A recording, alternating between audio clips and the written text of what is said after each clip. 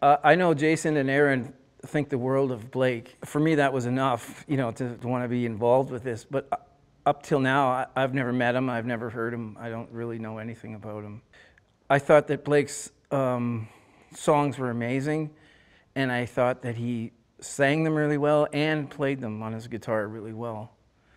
Like, I enjoyed listening. Usually when a musician gets hired to come and do something and you're writing out charts and stuff, it's a chore. You know what I mean? It's like, with Blake's songs that he wrote with Aaron, it was like I couldn't wait to hear the next one to see what it was going to be.